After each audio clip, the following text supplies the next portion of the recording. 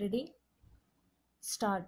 Mr. Speaker Sir, delivering the keynote address in the Road Safety Week celebrations, the Honorable Minister for Transport said, at the outset, I thank the Lions Club of Chennai for providing me an opportunity to address you this evening.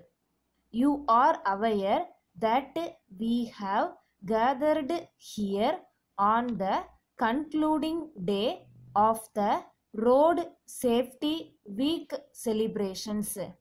The learned people who spoke before me put forward their views and suggestions clearly. They were unanimous in underlining the importance of road safety. The rules of the road have been devised only for the benefit of the road users, including those traveling in vehicles and pedestrians. The government has built many subways across major roads, spending huge sums of money.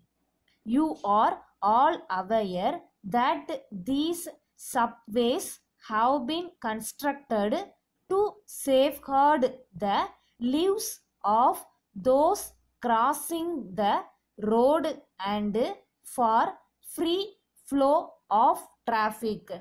However, I am sorry to say that in many places people do not use the subways but simply run across the road, putting their own lives and lives of other road users at risk. Therefore, I request all of you to use these facilities wherever they are available. In places where subways cannot be built, people who cross the road should do so only at the zebra crossings earmarked for the purpose. When people cross the road wherever they want, the road markings become meaningless.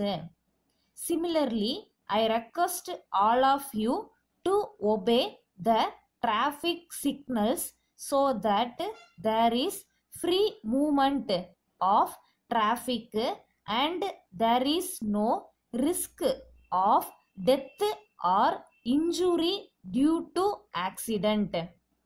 On this occasion, I would like to emphasize one more point.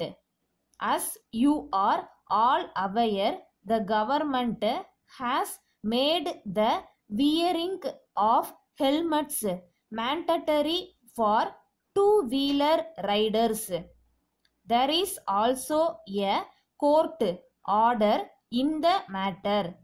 I would like to point out that in your own interest and in the interest of your family, it is advisable to wear helmets whenever you go for a ride.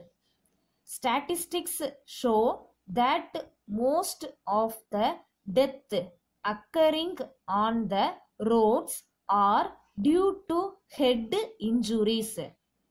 The brain is a very sensitive organ and damage due to injury to the head can cause instant death.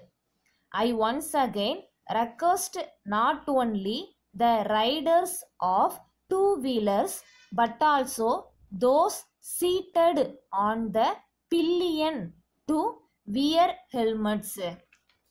Letter from Babu and Company, Madurai, to Mrs. Raghu and Sons, Coimbatore. Dear Sirs, we thank you for the goods sent by you, but we very much regret to say that the consignment of spoons and forks dispatched by you against our order dated 6th May has been found to be defective.